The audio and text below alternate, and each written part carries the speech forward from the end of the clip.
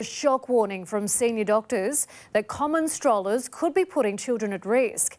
Tests have revealed the temperature can skyrocket in a pram on a hot day, causing serious illness or even death.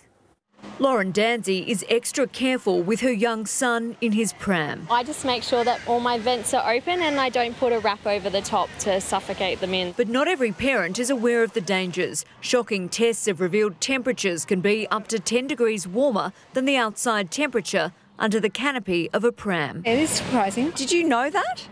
No, I didn't know that. No, I didn't know that actually, but this pram has air vents. I think most parents don't have any idea at all about how hot it gets in a pram. Doctors have issued an urgent warning ahead of expected surging temperatures in coming weeks, especially for babies 6 months or younger. Because they can't regulate their own temperature as well, their own temperature can build up fairly quickly. This can lead to heat exhaustion. KidSafe CEO Susan Tidd calls strollers saunas on wheels because when they're covered to protect a baby from the sun, they can act just like one. The biggest concern is there's not a lot of airflow in prams, and once you cover them, you cut off the airflow and the baby can overheat. It can be just as dangerous as leaving a child in a hot car. Health authorities are advising parents to keep their young ones out of the sun when it's at its hottest, between 11 and 5.